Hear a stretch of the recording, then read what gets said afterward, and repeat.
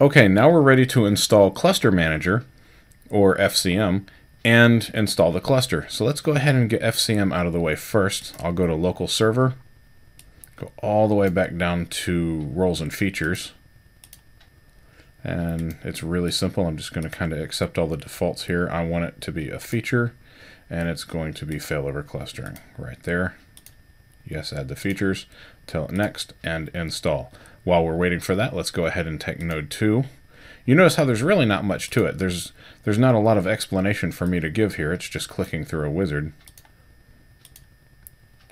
I'll say next again. Go straight to features, failover clustering, next, and install. And let's see how node 1 is doing.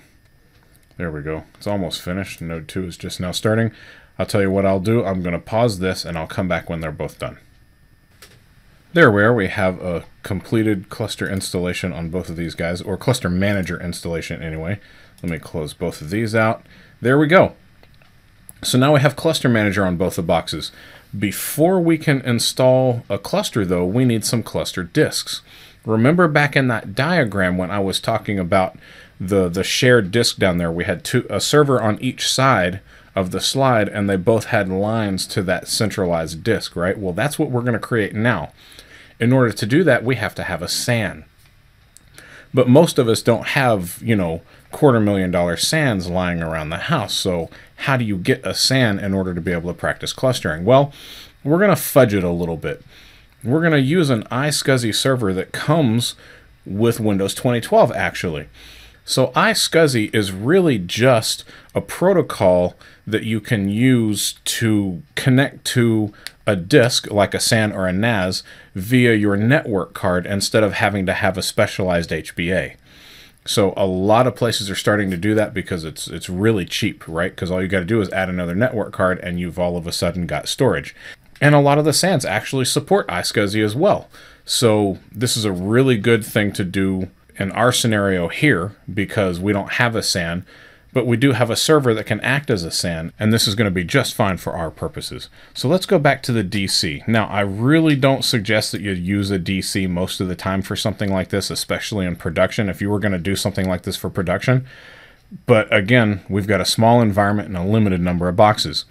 I really couldn't afford to put the disks on either one of the two nodes, because if one of the nodes goes down, say the node that houses the disk server goes down, well then the cluster wouldn't be able to fail over because the disks themselves are offline. So it has to be on one of the two nodes that's not the cluster. So how do we do this? I'm on the DC, right? Yep, I'm on the DC. So I go to File and Storage Services, and I go to iSCSI. And it's going to tell me right here to install iSCSI server, click Add. And it automatically checks what you need, so I'm just going to tell it next, next, and install. That's going to take a couple minutes, so I'm going to come back when it's done, and then we'll get this going. Okay, that took about 30 or 40 seconds. Now, in order to create a virtual disk, just click Next. It'll tell you what to do all the way.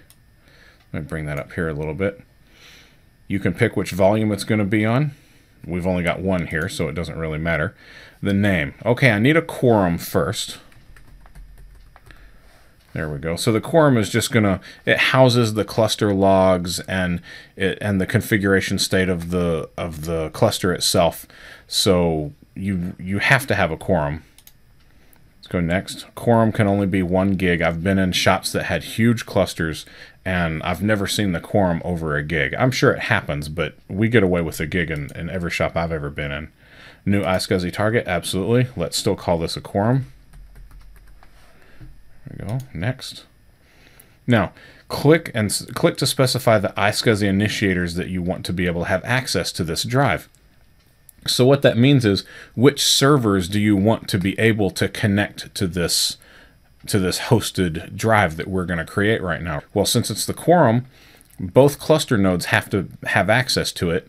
So let's go ahead and give both nodes access. I'm going to click Add. SQL node 1.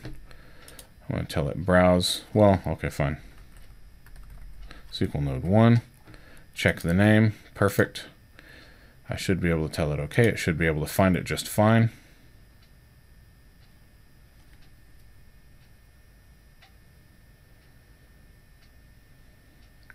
There we go. It found it. You have to add these one at a time. So now I'm going to come in here to browse, and I'm going to do SQL Node 2. SQL Node 2. Check the name. Next. OK. There we go. I'll click Next again. And you can take the rest of the defaults.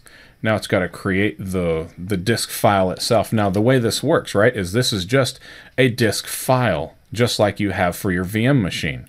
So here we go, it's completed. So there's really no difference here. You're serving up a virtual disk that's being stored as a file. You know, as long as we're here, we might as well go ahead and create the other disks that we're going to need, since all we're going to do now is create the cluster and then add SQL to it. We might as well get all of the disks out of the way at once. So there we go.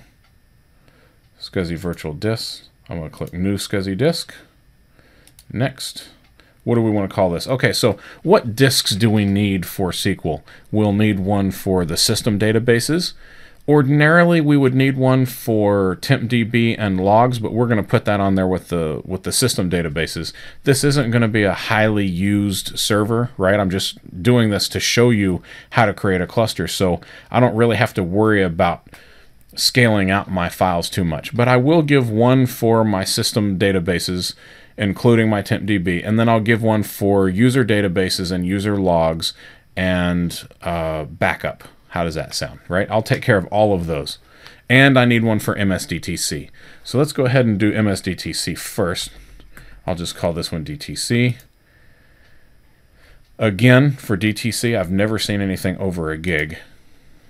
I want to use a new SCSI target for that one as well. Tell it next. Call it DTC. Again, we have to add, but this time we can choose from the cache. There we go. So yeah, I got node 1 and node 2 there. Click Next, Next, Create, and it's going to go through the same process that it did for the other ones. There we go.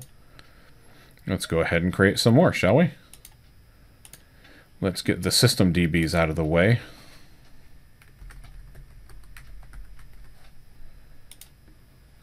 Okay, so for the system DBs, it needs to be a little bit bigger. Let's go ahead and give it a 20 gig partition. I want on a new SCSI target.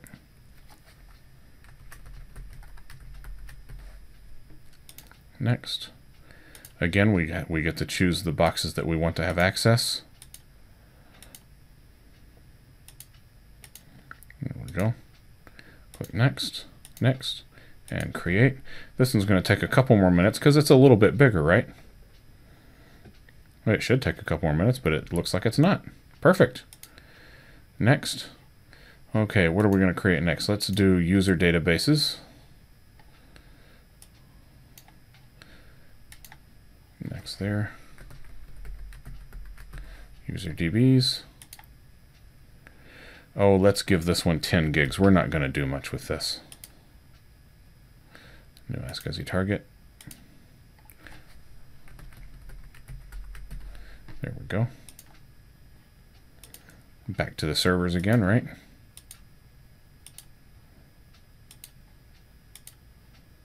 Next, next, and create. This one should be fairly fast.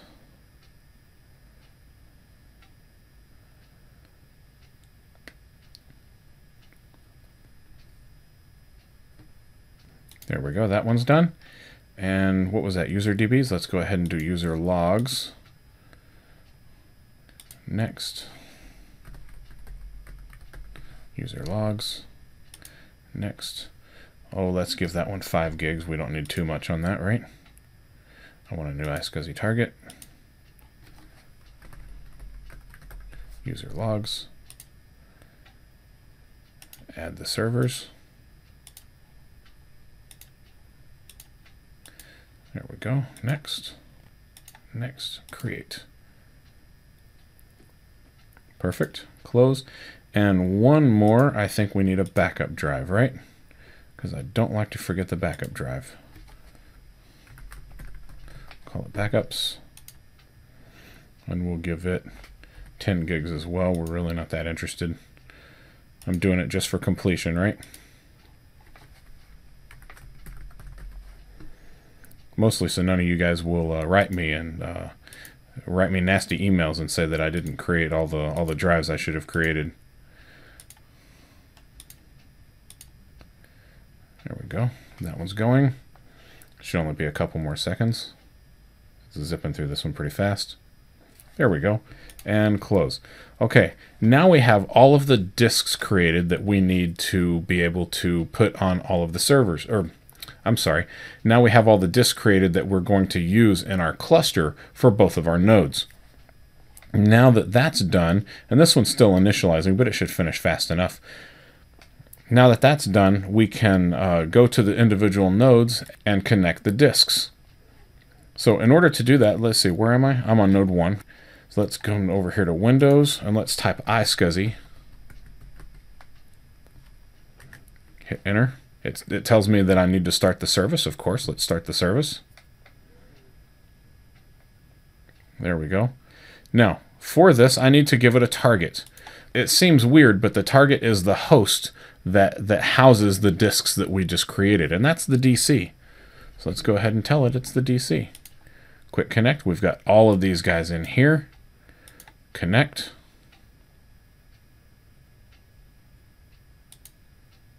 There we go. And done. So now inactive. I'm just going to connect to each one of these guys. See, because if I try to do a shift or a control click, it doesn't let me. Connect. There we go. And I can come over here to volumes and devices and say auto configure, and they're all right there. Beautiful. So now I can do the same thing on node 2. Go to iSCSI. Okay, again, it's going to tell me it needs to start the service. There we go. Feed it to DC. Quick connect. Perfect. Close. I'll just come here and say connect. Connect.